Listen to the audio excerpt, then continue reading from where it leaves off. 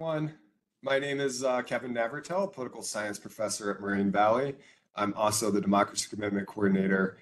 And my two friends and colleagues, Merri Fefles-Dunkle and Deron Schreck, are both political science professors at Moraine Valley. They both teach history, and Merri Fefles-Dunkle also teaches sociology. And the three of us have been exchanging text messages. We typically talk about politics amongst ourselves, and since today is July 3rd, and since the debate that took place between former President Donald Trump and current President Joe Biden last Thursday night, we've been exchanging some text messages about our thoughts. And what we wanted to do is have a recording to kind of share with others who might be interested in some of the questions and thoughts, that kind of initial reactions that we had to the debate, and kind of diving into the national conversation about whether Joe Biden should step down or no longer run for president in 2024. So before we get into that discussion, I want to have a disclaimer that this discussion is just going to focus largely on whether Biden should drop out. Collectively, the three of us have voted for Republicans. We voted for Democrats. We voted for at least one third-party candidate, each of us. And so I think I can speak for all three of us in that in an ideal political world, Trump would not be the Republican nominee. However, he's essentially taken over the Republican Party, and there's no chance that he's going to be replaced as the Republican nominee. And there's really no gatekeeping function in the Republican Party currently. We have had, at least Merri and I have had events on our campus about the threat that Donald Trump poses to democracy, reasons why we think he should not be running. So we feel like we've done that already. But today, our lack of attention on Trump shouldn't be interpreted as Biden being the more flawed candidate, because that's not our position at all. However, within the Democratic Party, there is some debate and discussion about replacing him as a Democratic nominee, and if so, how that process might be conducted. As a recent New York Times op-ed piece stated, the Republican Party has been co-opted by Mr. Trump and his ambitions. The burden rests on the Democratic Party to put the interests above the nation, above the ambitions of a single man. So that's what we're going to do today. And I think one of the things to just kind of start off is maybe going around to each of us and maybe talking about how our own thinking on this may have evolved and what we personally think the Democrats and Joe Biden should do with regards to the 2024 race. So, Merri, why don't we start with you? Okay. So yes, thank you, Kevin, for putting this together. Um, Initially, yeah, I'm gonna just jump right in. Initially, my thinking was, we stay the course. We don't change candidates at this late of the game. I'm not gonna deny that, like personally, I've had my own reservations about whether or not he was going to go for a second term, but I just kept thinking in the back of my mind that he was not going, that he was maybe thinking about not doing it, and that he didn't want to go for a second term, but didn't want to say it publicly so that as to not be lame duck from the get-go and to not kind of squander political capital. But then he kept saying he's going to go, he's going to go, he's going to go. I kept thinking, well, maybe he'll do it like in March, maybe he'll do it in April. He'll pull like a Lyndon Johnson in '68, who like at the end of March just announced that he was not going to seek another term, because I really didn't think he wanted to go for a second term. I think, and again, I'm not in his mind, I can't predict, but I think that his thinking was, though, that Donald Trump presents such an existential threat that basically he needs to stay in the race to try to defeat him. So I thought, well, this is who we're at the dance with, so we got to stick with him. But this debate was frightening. As I told both Kevin and Deron, like I couldn't watch it. I think I just knew it was not going to be good, and I don't like watching these things generally anyway. I prefer just to read transcripts of them afterwards because they just take too long, and I don't have the patience to sit through them usually.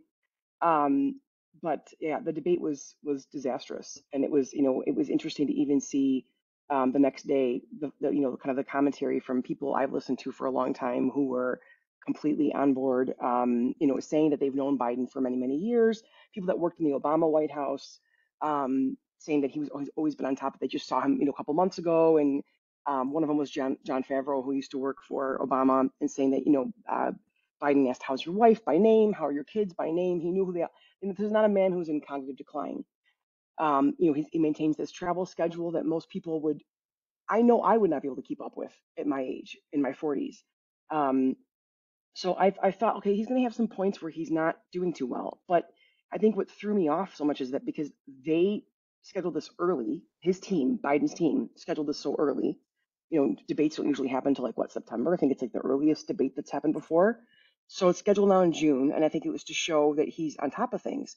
So one of the comments I heard yesterday on Pod Save America that really stuck with me, I wrote it down. Dan Pfeiffer was another Obama White House person who's got lots of years of experience, but he was saying that he's got a hard time believing that the Biden team, um, he's got a lot of faith in them, and he's like, I don't think they would have put him out there with the idea that he wasn't capable of doing the job. So if that is indeed true, and they chose this, they chose the format, they chose the everything about it. It appears that something has changed in just the last couple of months. And that's something that the New York Times article was suggesting yesterday, that there's been kind of a precipitous decline just in the last few months. And even former advisors have gone off record, but are saying, without giving their names, but are saying that basically they have seen a change in him. He crossed all these different time zones. Again, that would exhaust all of us. But again, the fact that it wasn't just that he had an off night, like Barack Obama had a bad first debate against Romney in 2012. But this is like beyond that. This was like he couldn't even muster up the ability to like counter anything, counter any of Trump's arguments, and appear to be kind of confused and whatever. And then the next day appeared to be great, which that if you are at that age, you have good days and bad days. I have good days and bad days in my 40s now. But obviously this man is 81 years old. And so that has worried me. What happens when he gets to be 85, 86? So because of all of that, and because of the fact that the convention is not until August, and although there's that whole issue of do they do the roll call early, which I'm sure we could jump into a little bit more because of Ohio. That's another concern. So we have 5 weeks maybe, but I think there's enough time to do it. And I think that the risks at this point outweigh the rewards for this outweigh the possible risks of replacing him, which has its own risks. But I think it has to be done, because I think that and we could get into like maybe who can do it after the next question. But I'm just too afraid that the people are so turned off, and whether it's fair or not. What I think is a really good record, and I think history is going to judge him very, very well. I think posterity is going to judge him if he drops out even better. Like he was always a man who put his party, who put his country before his own ambitions and his own self.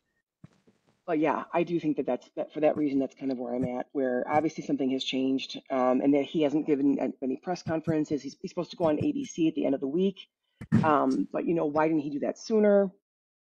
And again, I know it's easy to play Monday morning quarterback, and I've been very reluctant, as you both know, to criticize, but I think it's too dangerous now, especially with this in the light of this recent Supreme Court decision that essentially grants a president immunity while doing any type of official acts as president, and official acts could be apparently, I guess, assassinating a political rival if you want to. So yeah, a lot of great points there. That hopefully we get time to come back to a lot of those. Did I do too many? Well said. No, I look forward to talking about more of those too. Deron, what are your thoughts? Okay.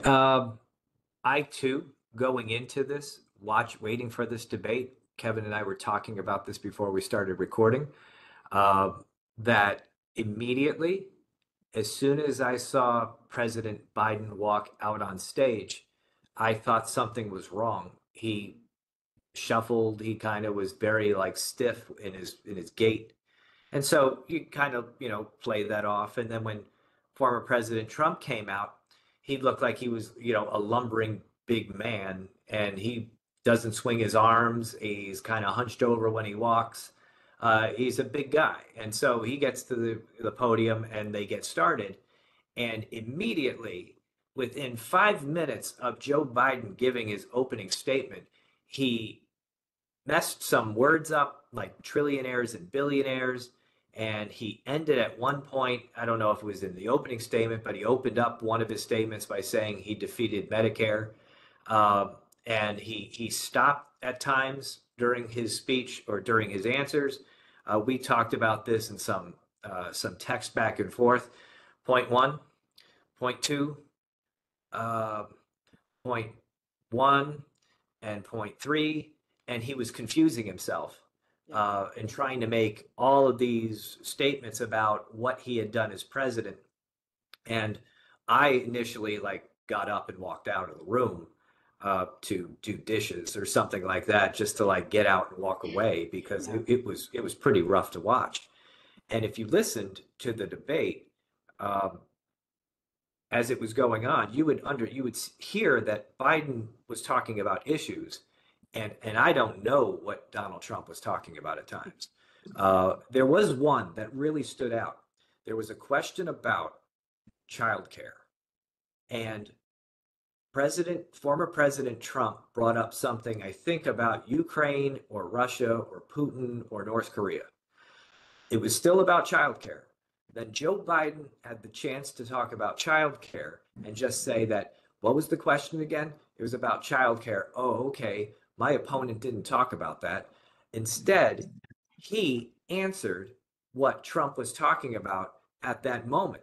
Then they went back to Donald Trump, and they said, remember, the question is about childcare, and he still went back to the issue of whatever he brought up. There was a lot of nonsense during this debate, and initially I thought, okay, well, the nonsense kind of threw Biden off his game. But if you listen to some of the issues that he talked about, there was one issue that Biden could have talked about and knocked it out of the park, and that was about abortion.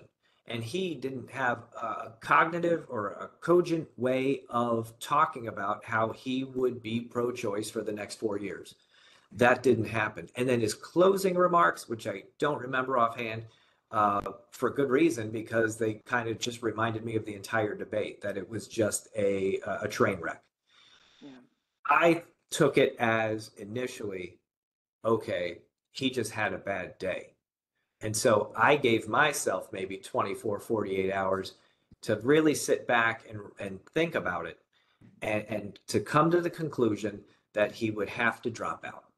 In order for a couple of things, in order for the country to have a competition between a candidate who has said on day one he will be a dictator versus another candidate who is just with it on the issues, and maybe in more modern sense, he is young or she is young, they are go-getters, and that's what the Democratic Party needs. Not just for now, but they need it for the long run. They have a huge list of people they can pick from, and I know we're going to talk about those too. But I've said this many times, the Democratic Party has always had this idea that, shut up, this is our candidate. You can vote all you want, but we've already predetermined who our nominee is going to be. And I always tell the students that ever since Obama ran and won, that was supposed to be Hillary Clinton's year in terms of what the Democratic Party was thinking. So Obama wins, and then he gets reelected. And instead of saying, we need to go with this youth movement, it's really making sense. We need to get somebody in their 40s and 50s. They go back and say, okay, it's Hillary's turn. No, Hillary Clinton's term was 8 years earlier. Then she loses, and they had to remember at that 2020 debate, they had 15, 20 candidates on the Democratic side. And Jim Clyburn got up and remember, Joe Biden was not polling well. He didn't have the support. And it wasn't until Jim Clyburn came out and said, he's our guy, whether you like it or not. And it was like, wow, he's sounding like the Democratic Party of 20 years, at least the last 20 years, where shut up, this is going to be our nominee. And everybody faded away, lost that primary, and Joe Biden becomes the nominee, wins. And for 4 years, he has done most of the things that he set out to do. But I've always felt that Biden was a transitional president, that he was supposed to be there for 4 years. Well, the reason why I came from the perspective of that Biden needs to run again is that nobody else was running. Yeah. I mean, nobody else ran. So it's either Trump or Biden. And and I'm not going with the authoritarian, in my mindset. I'll go with the person who's in favor of democracy because that's the most important thing that I think is on the ballot right now. But yet he could not articulate that position in that debate. There were certain things that happened that I'm watching it. I'm like, Joe Biden is standing there with his mouth wide open. Joe Biden is standing there looking puzzled. He looks confused about issues that were like home runs for the Democratic Party, and he couldn't even like get a single off of it. So there are many people that the Democrats could put up there, and there are many people that the voters, I think, need to see within the Democratic Party who are younger. They have a great bench from a Democratic standpoint that would articulate the positions a whole lot better than somebody who's 81. And one other thing I wanted to mention is that David French, who is an opinion writer of the New York Times, said this today on Threads. The age issue isn't just a strategy issue. Can he win? It's a fitness issue. Can he serve? At the current rate of decline, does anyone have confidence he has 4 more years of effective service? Asking Americans to vote for a potentially unfit man to stop another unfit man isn't just foolish, it's wrong. There are Democrats who are better able to campaign than Biden and actually unquestionably fit to serve. And, you have people like former Speaker Pelosi coming out today who said that they needed to have cognitive tests for candidates. And I don't mean this as a slight, but this is the perspective of the Democratic Party. She's 2 years older than Biden, and she's saying that. Mm-hmm. I mean, the Democrats kind of put themselves into this position. And I say this part facetiously. Trump said the only reason why he's running is because Biden is running. So if Biden no longer runs, can Trump step down? Right. So I would say that he needs to be replaced at this point. And I have some numbers that I could, I don't have the chance to share it, but I'll at least read it to you about where I come from in that position too. Yeah. Thank you. And excellent points too. And I feel like we could talk for hours on this topic. And before we get into some of maybe the follow-ups on some of the points that you raised, I want to do the same that you did and kind of do a brief overview. And I think the context I wanted to share is that in 2016, the day after Trump won the election, the first class that I held, I had several students who were wondering, what are the Democrats going to do? Who could beat Trump the next time? And I'm not trying to pat myself on the back, but I did point out to that class that I thought Biden would be the best candidate in 2020, in part because of the blue wall, Biden being from Pennsylvania and really having kind of an appeal with some of the voters who Democrats had lost, especially the white males without a college degree. I thought that Biden would be the most competitive candidate for Michigan, Wisconsin, and Pennsylvania. Going into 2020, I thought that despite the 15 or whatever competitors that he had, I thought I remember having a lot of discussions with younger Democrats who wanted a much more liberal candidate. Oh, thanks for joining the conversation. Daphne's joining us. Yeah, good to have Daphne in the room. That Biden was to Deron's point, going to be a transitional president, and was really the best candidate that might be able to unite all the different factions within the Democratic Party, and that there was kind of a group of candidates who I think were going to be ready for 2024, maybe 2028, but they weren't quite ready yet. A lot of young governors or senators, people who weren't nationally tested yet. Honestly, I don't really know when I finally changed my mind on this, but it could have been just from Thursday. But I definitely no longer feel that Biden should stay in the race. I question whether he should even stay in as president the months. But at a minimum, I think he should focus. He can't multitask. I think, as Merri pointed out, Deron's pointed out, the stakes are too high. Democracy's on the line.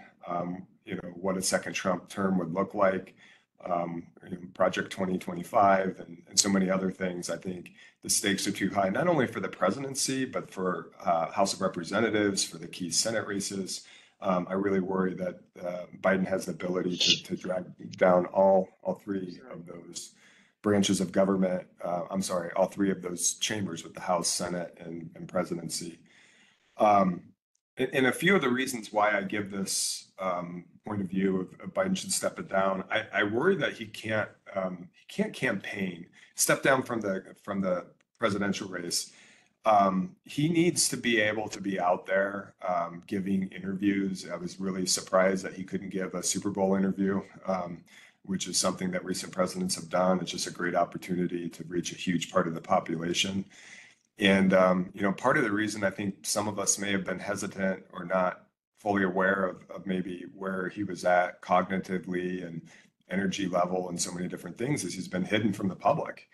And you have to question why he has, with modern presidents, the fewest interviews and press conferences and so forth. He's just missing huge opportunities, and to the point of whether it was a one bad night type of deal like Obama had in what was it, 2012. The narrative with Biden has been for years about his being too old and whether he's cognitively fit, and to come out after 5 days rest and Camp David and preparing for this and calling for this debate and having that be your performance, it raises a lot of red flags. And since then, I was telling you, I think with text messages, then why not have like a late night TV type interview to follow up? And, granted, he had his rally in North Carolina, but that was a teleprompter.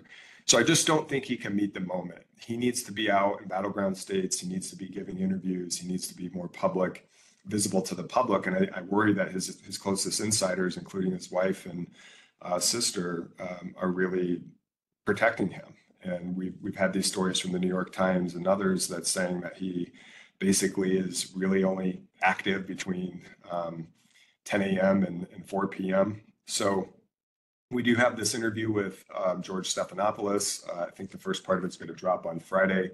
So I think he has a small window to maybe right this ship, but I just don't think he can do it. About nearly 80% of Americans thought he was too old, months ago, years ago. And so, as you both raised, can he do this job for the next 4 to 5 years, I think is a big question. Another point is that he did defeat Donald Trump in 2020. So there is this argument amongst Democrats that he and he alone can beat Trump because he did beat Trump, but he did so barely. He did so by roughly 45,000 votes spread amongst 3 states.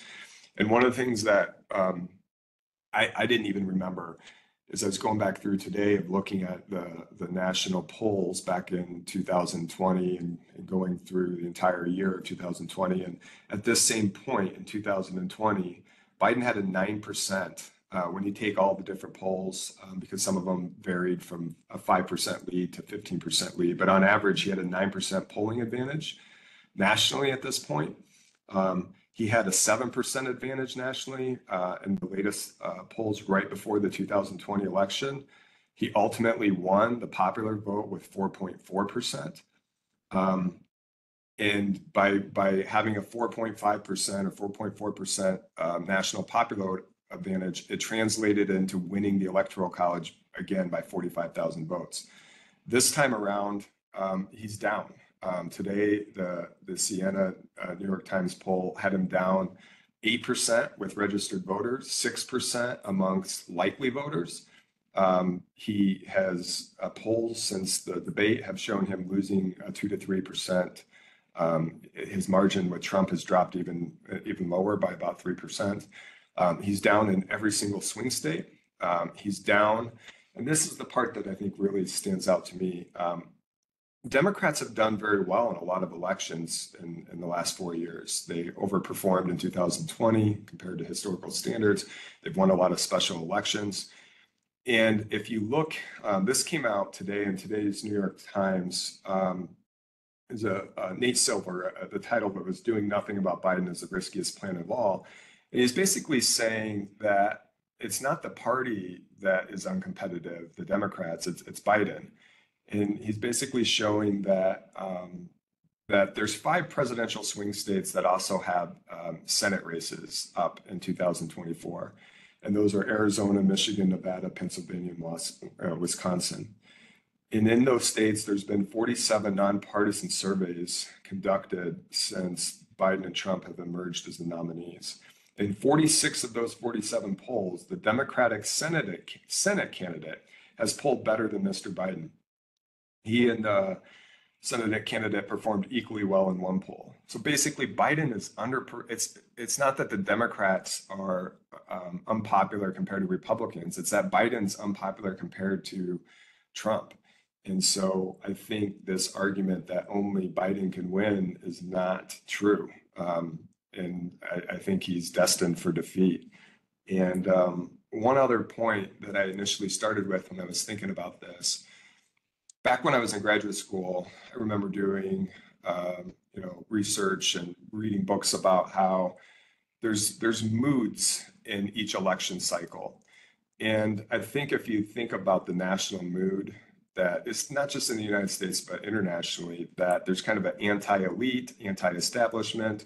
There's a lot of anxiety about rapid changes technologically, culturally, and high inflation, is a real concern amongst people. And they largely attributed that to Biden, I think wrongly, but it is what it is. Perception is reality. And I just don't know that an 81-year-old candidate who rarely talks to the people, and when they do, stumbles and loses their train of thought, is the right candidate for this moment. So for those reasons, I'll stop and say that I think that Biden should also stop, and he should stop running for the 2024 election. So I think maybe it might be worth pointing out maybe what are some of the reasons why why Biden should stay in the race. And it isn't necessarily our own arguments, but just arguments that are out there of why Biden should stay in the race. I know, Merri, you've talked about how he's been historically a pretty good president. He's gotten a lot done. He's gotten a lot done despite having very narrow margins in the House and the Senate his first 2 years, and then facing off against a Republican House of Representatives in the last 2 years. So what are some of the arguments of why Biden should not drop out? Well, one of the arguments is, who does he get replaced with? We have somebody we already know kind of what the negative arguments are against him, and of course they're pretty formidable. And again, I'm having a little harder time arguing this now because, than I was a couple of days ago, as you both have kind of indicated too. But the idea is that if you put somebody in there who's not battle tested, like it's really hard to prepare anybody for a general election. So you're essentially throwing somebody into the wolves. So unless they've already been through it, which kind of this bleeds a little bit into question number 2 about, maybe who could possibly replace him. You have to put somebody in there that is not going to kind of like peter out the way that Ron DeSantis did, right? You got like Ron DeSantis, who was like, that the Republicans were looking at as with this great hope that was going to, overtake Trump, and he got out there and basically like kind of just fizzled out, along with many other candidates who were pinned as supposed to be the great next hope of whichever party. So part of it is a concern that whoever you put in there next, are they going to be able to handle the general and what's going to come out about them in the meantime? And is that going to be enough? Is the change going to be too much? It's one. And that the person who is the most, seems to be most next in line, just Kamala Harris, was polling before worse than Biden was.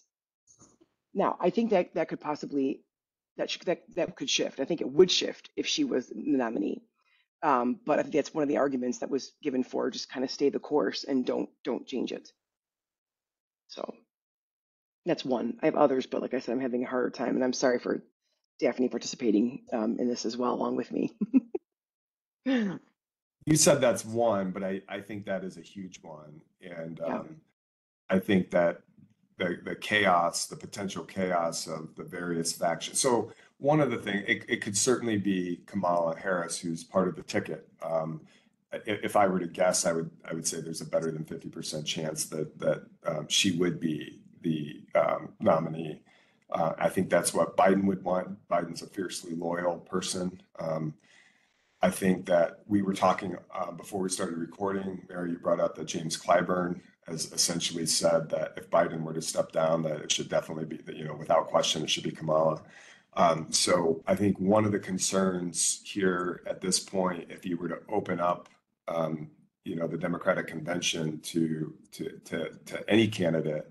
And if Kamala were to get passed up, when I was talking earlier about all the different factions within the Democratic Party, certainly one of the core constituencies is African American voters, and the way that passing up the African American vice presidential candidate, another key core constituency is women, the Democratic Party, and maybe passing over a Black woman candidate, just the way that could really, and Democrats have really lost some support with minority groups, especially African Americans, in recent years. I mean, certainly they still have a majority who support. There's a clear advantage that Democrats have amongst African American voters. That being said, it's not as high as it once was in terms of a proportion of people who indicate that they would vote for a Democrat.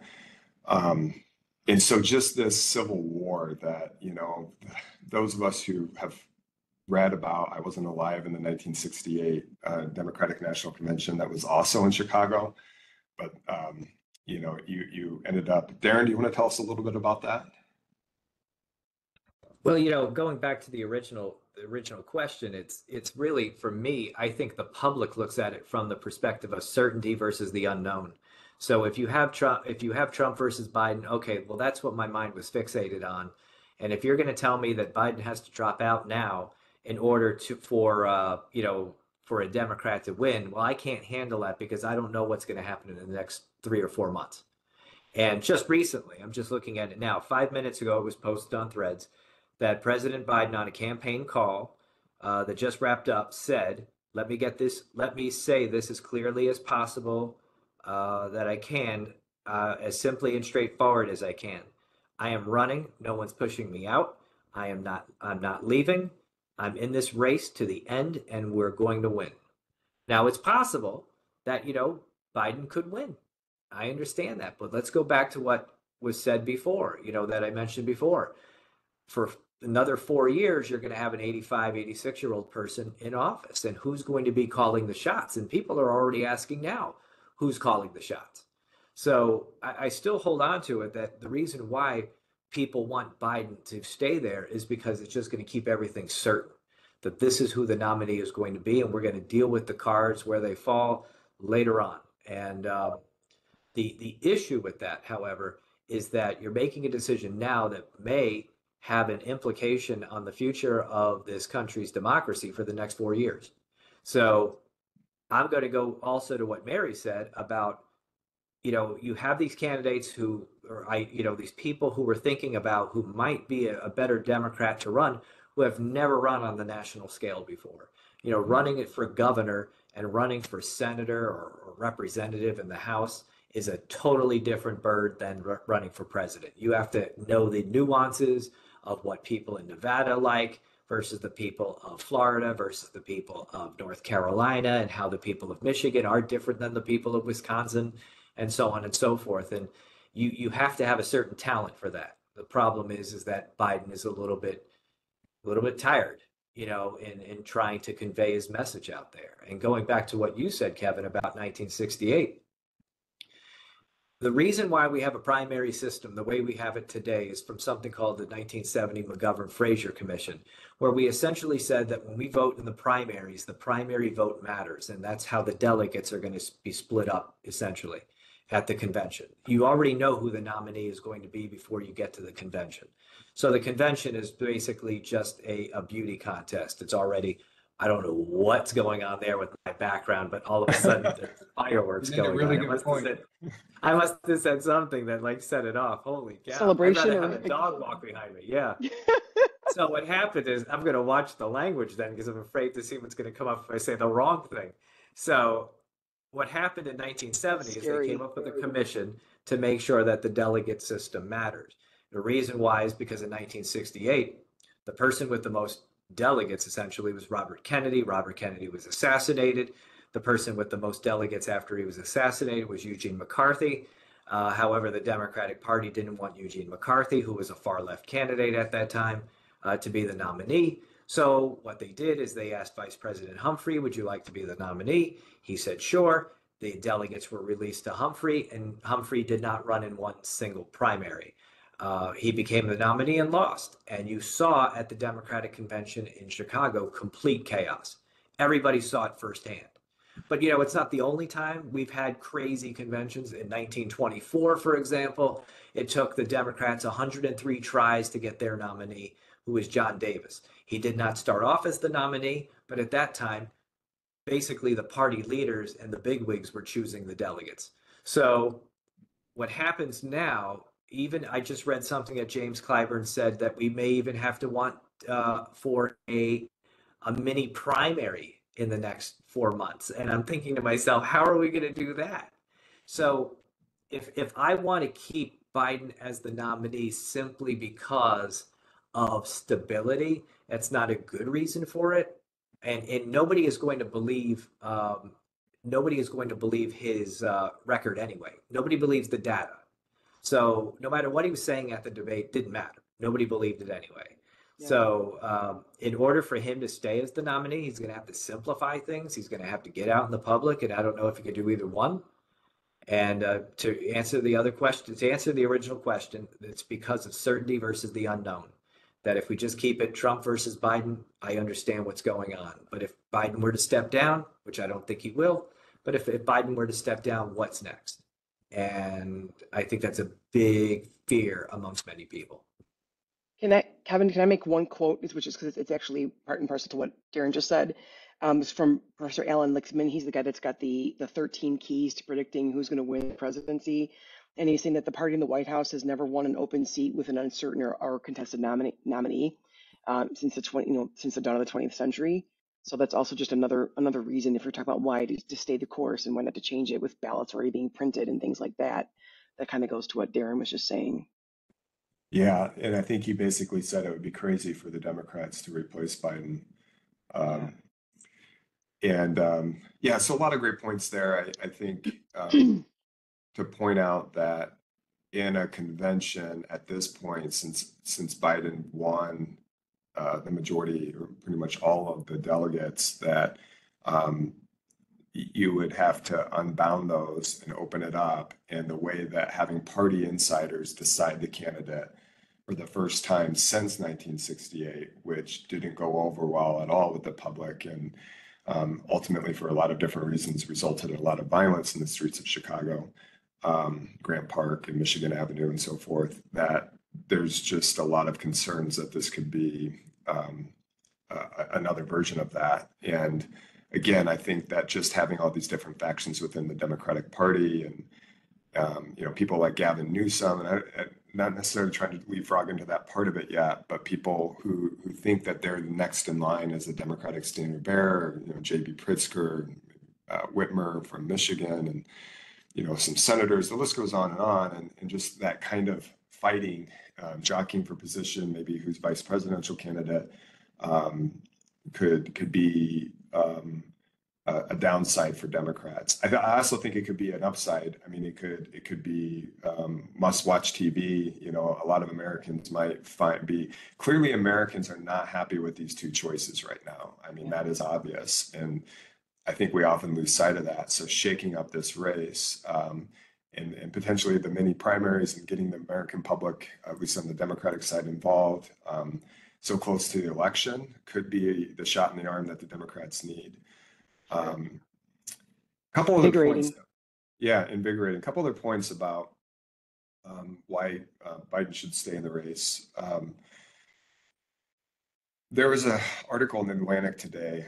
I want to say it was Stuart Stevens, but it's one of those, the Lincoln Project group people who were former Republicans who had kind of gone on a mission to attack Trump and try to defeat him both in 2020 and 2024, was saying that Trump is a candidate of chaos, uncertainty, and erratic behavior. Democrats can win a race against him by offering Americans the opposite: steady, calm, confident leadership. And that was a quote from an article in today's Atlantic. And I think that in a lot of ways, Biden can, those are some of his strengths, some of his personality traits that I think that made him a transitional president, that maybe that steady leadership is what the Democrats need right now. It would be undemocratic to have party insiders just kind of plant a new candidate for us without the Democratic voters' input.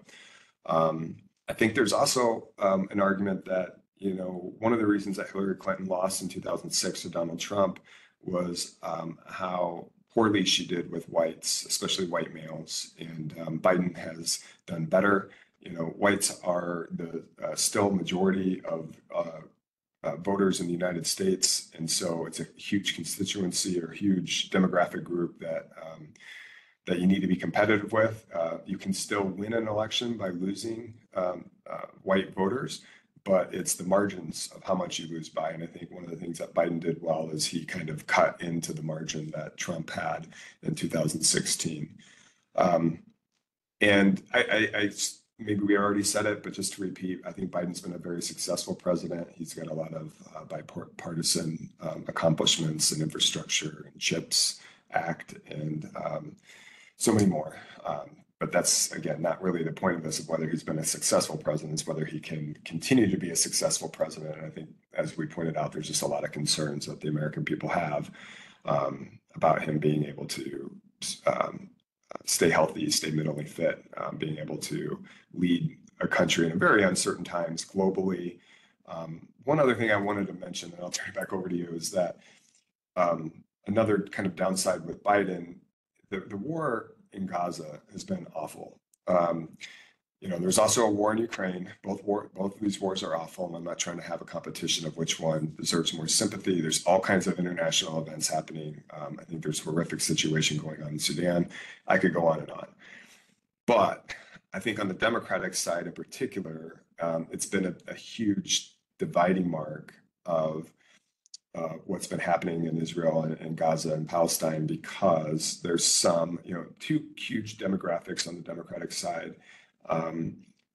Jewish people of the Jewish faith, overwhelmingly Democratic voters, some of which have felt that Joe Biden has not been supportive enough of Israel and needs to be stronger in his support for Netanyahu and Israel, or anti-Semitism that's going on U.S. campuses. Also, key demographic voting bloc for Democrats, Arab voters, people of the Muslim faith. And especially in swing states like Michigan, these are key voting groups that Democrats need to have. In 2016, I think Michigan was lost by like 11,000 votes, right? I think Democrats won it by over 100,000, maybe closer to 150,000 votes in 2020. But the argument is that these voters are really important. And so Biden, rightly or wrongly, has alienated both of those groups. And so there is kind of a reset that having somebody who's not Joe Biden could potentially help with kind of bringing back some core constituencies to the Democratic Party, because I think there's just a lot of apathy, alienation, and people who feel that their leadership has failed them. See, okay, so I completely agree with all of that. What has always bothered me for a long time in American politics is that we, especially thinking on the Democratic side, we have this position that, it's got to be the shiny new penny, right? It's got to be somebody young and dynamic. And I think that the argument coming out of the Biden camp about that Trump's ideas are old, right? That if you look at what Biden's actually legislated on, he's been, I think, probably, whether you like what he's done or not like what he's done, he's gotten the most accomplished legislatively. He got more accomplished in 4 years than Barack Obama did in 8. So, because of Barack Obama's youth, and that was one of the things that actually gave me concern about Barack Obama back in the day, was that he was too young. He was too inexperienced, and that's why he ran at that time. He didn't have a record that anybody could pin on him, right? He didn't have anything to look back on. And that was one of the reasons why I was concerned about him. I wanted somebody who had experience, who knew how to work with Congress, who knew how to get bills passed. And that's something that Biden has proved that he can do. But unfortunately, there's this disconnect between, I think, what those of us who are kind of in the biz, so to speak, what we know to be true, and what people, their perception. And perception is reality. But we always seem to have this thing about wanting to go for what is the shiny new thing, as though just somehow youth automatically means that you're going to know what you're doing. And it doesn't. Just because you're young and you're vigorous doesn't mean that you know what, like, you mentioning about Israel, like, Biden was on that call with Netanyahu the night of with Iran, with the attacks with Iran, and basically Biden was saying to Netanyahu, and according to people that were in the room, this was super late at night. He was forceful, and he's like, if you do this, you're going alone. We're not backing you. And Netanyahu backed down. So he's proven that he could do these things, and I guess I'm starting to kind of drift back towards this argument of why he should stay on there. And one of the things I think that's also sort of I've noticed over the years about Biden is that he seems to have been treated by it with some kind of a little bit of disdain from, I think, more like the kind of the Obama camp. He was passed up in 2016 in favor of Hillary Clinton, and it was basically said that he didn't run because Bo was sick, and actually, according to what has also emerged, that Bo wanted him to run, and was in favor of him running. And he just kind of, kept quiet and let them anoint Hillary Clinton, but that probably could he have beaten Donald Trump in 2016? Probably could have. Again, I'm playing Monday morning quarterback. I get that, but all these are things that, to me, I guess as somebody, we are people that look at this differently than the rest of the American public does, and it doesn't matter because, again, perception is people's reality, and that's how they vote. But I think it kind of irks me sometimes that we automatically drift towards this idea that if they're young, that automatically they know. No, it doesn't mean that experience does count for something. But I will go back to, again, this idea of, I think we've crossed this line of if, he had this perfect moment to be able to demonstrate to people that despite his age, he knew exactly what was going on and he could still lead the country, and he wasn't able to do that. And again, they asked for the debate to be held in June. So if this was happening in September, we wouldn't be able to change anything right now. I'd be like, okay, done. He's our candidate. He's our guy. It is what it is. But it's still kind of early enough that something can still be done. So, oh, and also the anti-incumbency thing throughout the entire world. You mentioned, to your point, Kevin, this has been happening not just with people here, but there's an anti-incumbency wave that's occurring and I'm not sure what exactly that's stemming from. Is it due to social media and the way that maybe like videos that emerge online and again altering people's perception of events?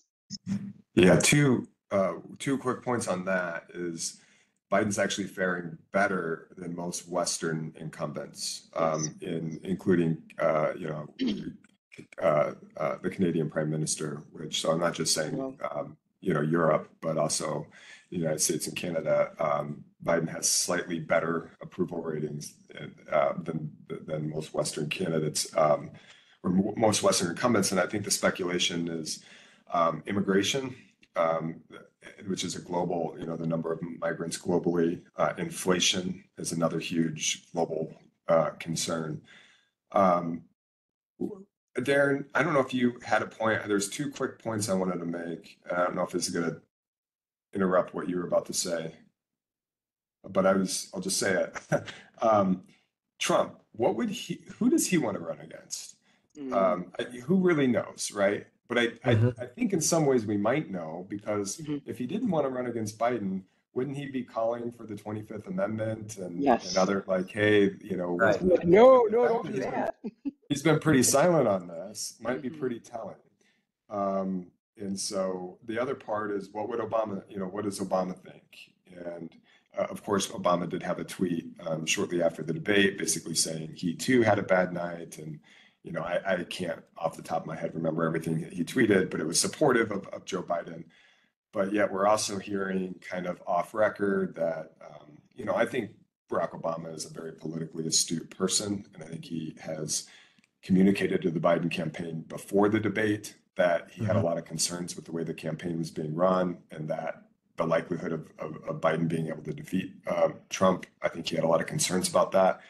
And I've heard, through, off unnamed sources that, again, that Obama has those concerns, and I think is communicating those. And I think there's back channel ways of communicating that to Biden. And also the other point with that is David Axelrod, who was he the campaign manager for Obama in 2008? I think so. Key advisor, huge connection with Obama, right? And so he went on record quite some time ago, basically saying he didn't think Biden should run. And that's not to say that he's a surrogate for Obama and that Obama's trying to have his connections say these things. But I would be very surprised if Axelrod would go that route. And as Merri, you pointed out, you listen to Pod Save America and Pod Save the World, and a lot of the former staffers for Obama have been very critical too of whether Biden should stay in the race. The current Prime Minister of the UK, who is not going to be the Prime Minister of the UK very much longer, is 44 years old. His opponent is 61. Justin Trudeau is 51. So when I'm talking about a youth movement, what I feel happened, and they lost their window of opportunity, was to build on when Obama was president, that they could continue to do so year after year after year. So what they did is they just went backwards in terms of like Clinton and then Biden. And now when we see other candidates, we say, well, they're untested. Well, they're untested because the party kind of pushed them down and said, you're going to be the senator, and you're going to be a governor, and you're going to wait 4 years. You're going to wait 8 years, and then you're going to come into the limelight. But by that point, their window of opportunity might have been missed.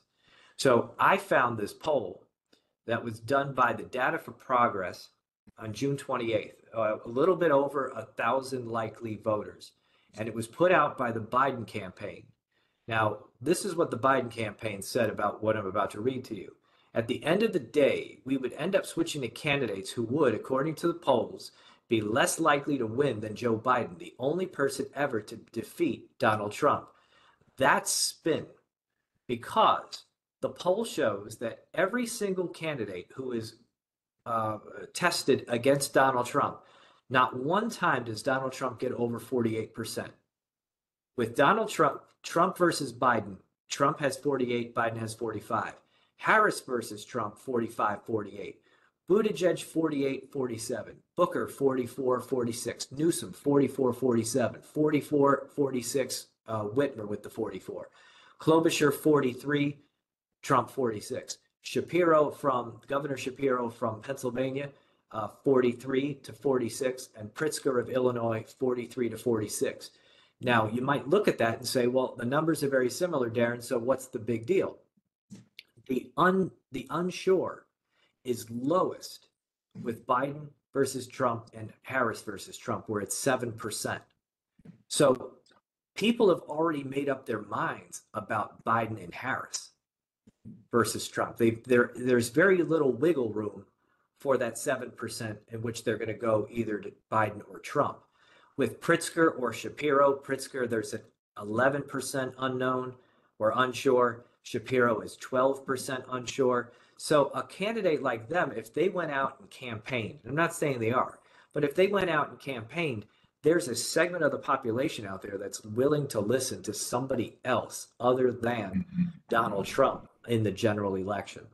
The Biden and Harris team, separately, there's very little wiggle room for them to get that unsure on their side.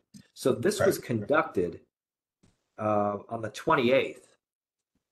So I'm looking at the date now. If you're looking at the 28th, it was conducted the day after the debate. Yeah. And so Trump only gets 48. Biden gets 45, but the unsure is very, very small with those two. Yeah. And if you did Harris versus Trump, it's still the same numbers and still the same unsure. So the public is, at least Democratic voters, they're looking, or I should say likely voters in general, they're looking for somebody else. They're dying for somebody else. It's just the window of opportunity of having that extra candidate come out or that new candidate come out is very small. So for future listeners, and especially some of my American government students who I may have watched this, partly what's happening here is that a lot of these other candidates don't have the name recognition. Right. They don't have the national name recognition.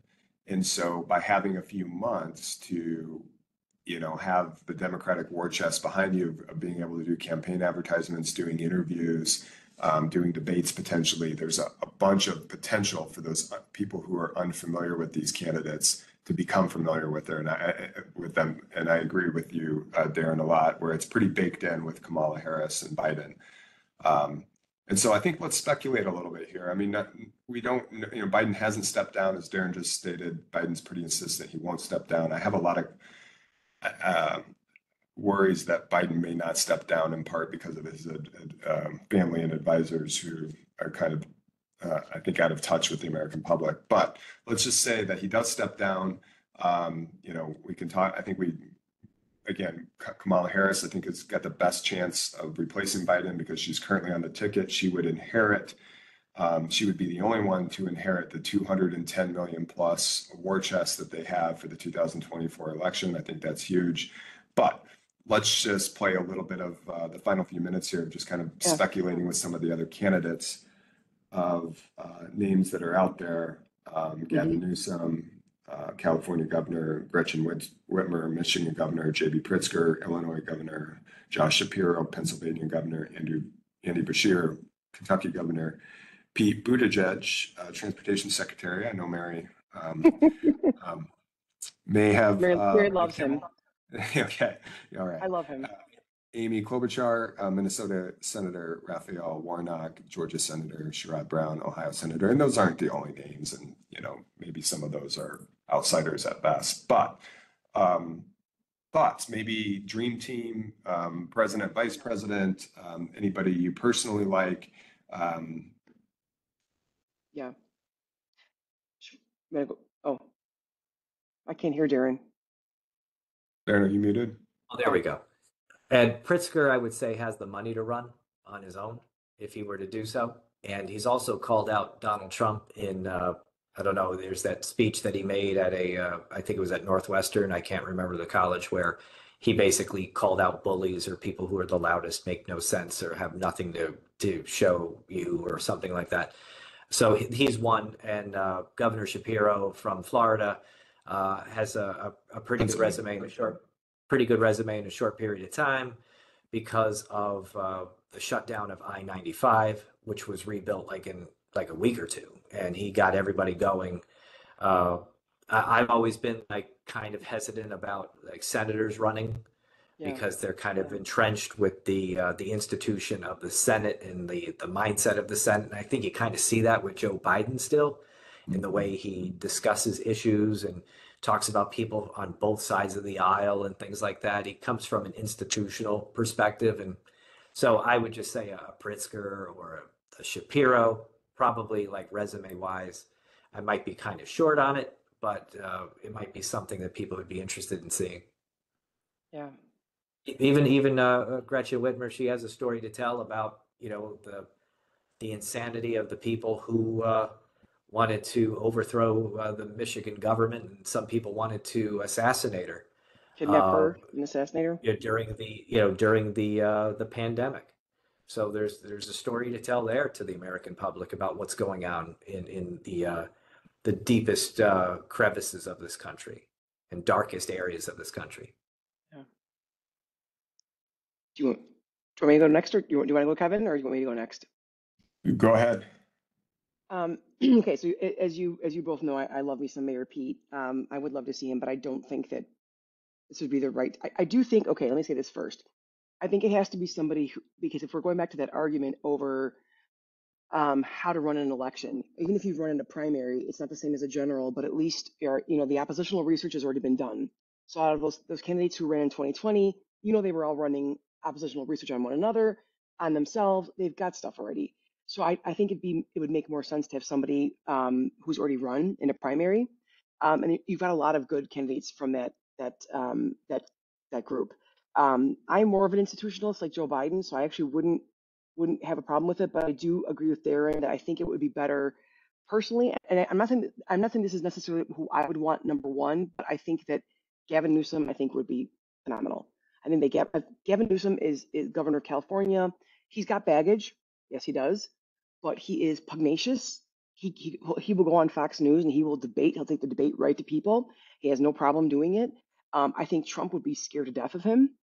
I think he would just, I really think that and to your point before, Kevin, about who would Trump want to run against. Trump does want to run against Biden. He is scared about running against somebody else. And as far as so whether it's a Trump, Buttigieg combination, or excuse me, Newsom, Buttigieg, obviously for Kamala Harris, she's not going to go on a VP ticket for anybody else. I do see how that would be an insult it would be perceived as an insult to Black America, but they don't all speak with one voice as well. I think that Darren's point is a good point about that people they are dying, they are thirsty for something, right?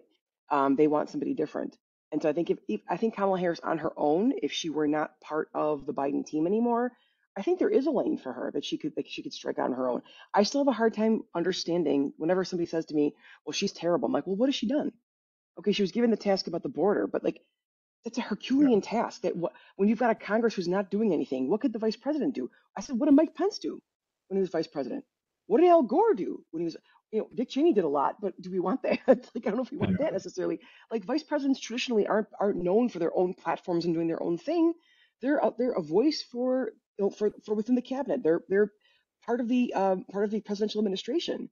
So she really hasn't been given that opportunity. She's run on her own, and her campaign wasn't great, but that was 4 years ago. I think that like there is a chance for her to kind of stake out a claim, and I think that she would do pretty well when she's argued about for abortion rights. She's been very forceful. She's had good crowds. I mean, I think that she really hasn't been given that chance yet. So I think those are the people that I think is I do agree with you. I think that the polling is clear, and I think that in terms of getting people on board, if you want to get your people like Jim Clyburn and people like that, if you want to get those people on board, you're going to have to go with someone. You have to go with the vice president, Yeah. and maybe that's the best possible choice to get at least to get to kind of we're kind of meeting halfway, right? It's somebody new, it's somebody different. She's maybe not new, but she's different. Um, Yeah. and you're not throwing out the vice president out of that category, which would be not be the best signal to send to the Black community or the Asian community for that matter, as the first or the female, the first Black female Asian woman as vice president. Again, though, I do reject the idea that people don't automatically vote just simply on identity politics. But I Right. do think it would not be the best look, I think. Right. Um, a few things, thoughts that I have. So we earlier were talking about how Biden missed a bunch of opportunities during the debate to attack Trump, to push back against things that Trump said. And I do agree that Kamala Harris and Gavin Newsom, for that point, would be very great, very good at prosecuting, arguments against Donald Trump and being more focused in, attacking him, whether it's on abortion or his history when he was president. I'd probably, for all the reasons that Mary mentioned, Kamala Harris is the current vice president. I think she's the most likely to replace Biden. I do want to, so just with senators, I'll say this first. I think that Sherrod Brown was somebody who I probably preferred Sherrod Brown for the Democrats back in 2020, but he didn't run. Mhm. I think he would be great. He's from Ohio. One of the things to keep in mind, if it was him or Raphael Warnock, that you're really losing one of the Democratic senators in a really tough state, that a Republican governor would replace them with a Republican. So you're Yes. going to lose a senator, which I don't know is something that Democrats should be doing. What I would say my top three candidates, I'm very focused on the blue wall that I mentioned earlier of Wisconsin, Michigan, and Pennsylvania. Connected to that, of course, Minnesota, you need to keep that in the Democratic column in Illinois. But I think those two, you're more likely to do so if you have a candidate who appeals well in the three states that I mentioned, Wisconsin, Michigan, and Pennsylvania. I worry that Gavin Newsom has national appeal, but I don't know how the voters of those three states I just mentioned view him. And I think that Gretchen Whitmer, J.B. Pritzker, Josh Shapiro, Whitmer's from Michigan, or governor of Michigan, Shapiro's governor of Pennsylvania. I think those two candidates are very appealing. And then, as Deron mentioned, J.B. Pritzker's got buckets of money to assist with campaign expenses. So those are probably my three that I would put up there. If Kamala wasn't the presidential candidate, and it was one of those three people I just mentioned, then I think, one of the candidates I think is really, he's not a candidate, but somebody who I'd like to see eventually be a candidate is Hakeem Jeffries, although he's angling for the Speaker of the House job. So I think if it was any of those three people I just mentioned, Whitmer, Pritzker, or Shapiro, I've started thinking about vice presidential candidates to pair with them. Again, assuming Kamala Harris is not in. Stacey Abrams is another one that comes to mind. I think she could be very helpful in a place like Georgia, although she lost her own gubernatorial race in the state of Georgia. But I think you'd want to be cognizant of having a vice presidential candidate that provides some sort of like, I wouldn't pair any of those three people I just mentioned together. Mhm. Perhaps Whitmer in Shapiro or Whitmer and Pritzker. But I really think based on the future of the Democratic Party and the demographics that are really key to the Democrats, that you would need a minority African American Latino to balance out the ticket to be appealing to Democratic voters, especially in the emerging states like Georgia, Arizona, North Carolina. That might be the new blue wall going to future elections, and eventually one day potentially Texas.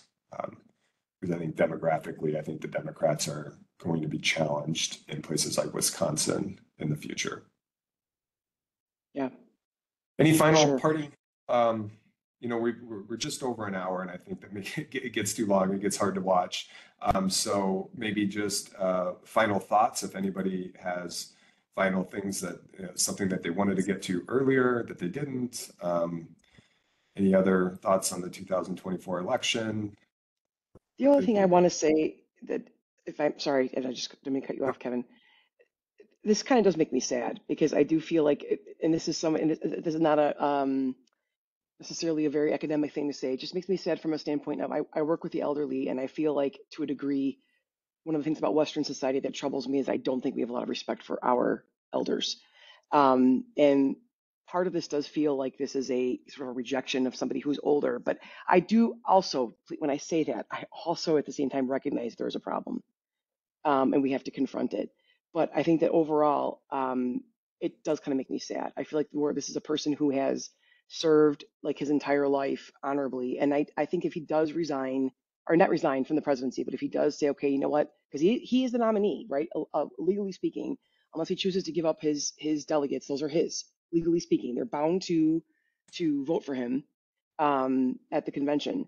And I think if he does it, I think that he will be remembered by history as just a patriot who has always put his country before himself and before his own interests. So even though it does make me sad to see it, I hope that he does do it ultimately, because I do think that either way he will be judged well. I think he's accomplished the most as a president since FDR or even LBJ, like in terms of getting things done. Um, but people kind of that lag sometimes to catch up to realize that. And so, like I said, history is going to judge him very, very well. If Deron, he final drops out. thoughts? If he drops out, sorry. So, Sorry.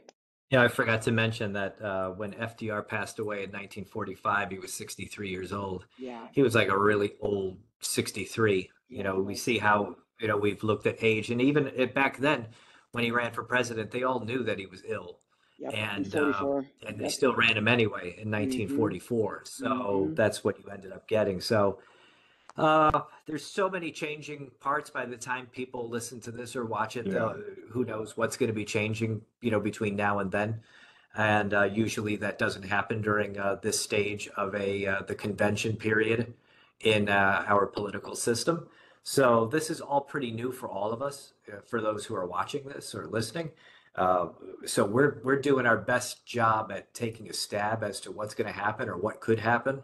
I still say from the get-go that at the start, this election is about democracy versus authoritarianism. And it still is the same way if Biden is on the ballot or not, because the Republican side, led by Donald Trump, isn't going to change anytime soon. And as we said before, I have voted for every political party there is. Uh, I think there is a clear uh, delineation between both political parties. And one political party is pretty good at getting their message across, and that being the Republican Party. And the Democratic Party is kind of at a stage now where they're probably wishing that they didn't want to be in, where they have to explain themselves and explain away things about their candidate. This should be the period where they're focused on the end game of of the election, and they're not at that stage yet.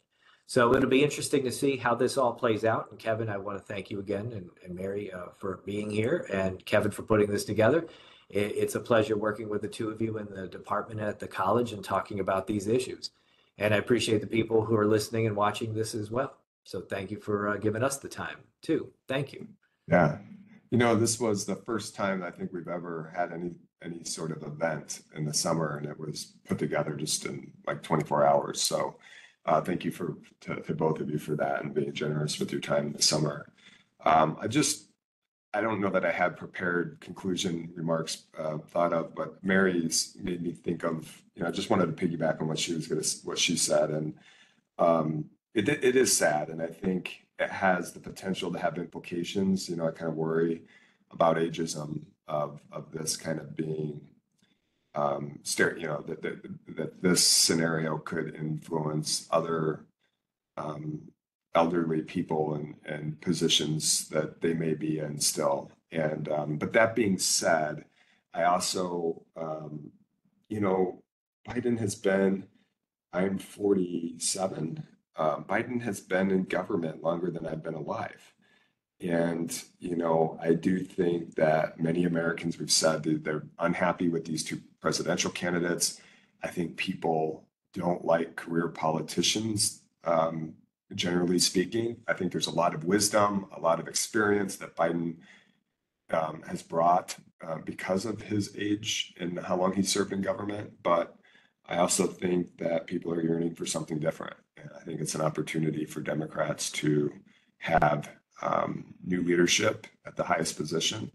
And it shouldn't, I think Biden has the potential to go out, as a hero if he handles this in a way that I think he should. And that is to say that he cannot multitask of being president for the final few months and campaign the way that he needs to match the moment. And so Is it fair to say though, Kevin? Pardon me, I'm sorry. Is it fair Go to say ahead. though that no, for the benefit of our listeners though, that really it's hard for any president to be able to run for president and also be president at the same time. It's almost an impossible task to do both because one has to take more attention than the other. And it's usually almost always, if you're a good president, you put the country first before that of your campaign. But it's even harder, right, when you're also 81. Sorry, I didn't mean 100%. And I think with also, like you mentioned, or somebody has mentioned, there's two major wars going on. He has the only president that I'm aware of that has been to battlefields in two different wars while being president. And to Deron's point about FDR, it's also a very different era of what we expect the president to be. And I think a lot of this is just what do you say, unnecessary. We have put way too much on the U.S. president. We expect them to be a king, even though we have a separation of powers, checks and balance system. We expect them to solve every global crisis. We have emotional attachments to them. We expect them to be kind of this national leader in moments of crisis. It's unreasonable. And so I don't, to that point, it's a undaunting task for even the fittest of presidents. And, but that being said, I think it becomes an extreme challenge for those who are not able to devote their full day and full energy to the job at hand to be president and to be campaigning for president again. Yeah. All right. Well, thank you all. Thank you both, and appreciate your time. And I'm just going to stop the recording here in just a moment as I try to figure out WebEx. And it looks like I'm not going to be able to do that right away. So we have a screen that is. Is there a record video or the record button? It is, but the problem is I can't get it to maximize. There we go. So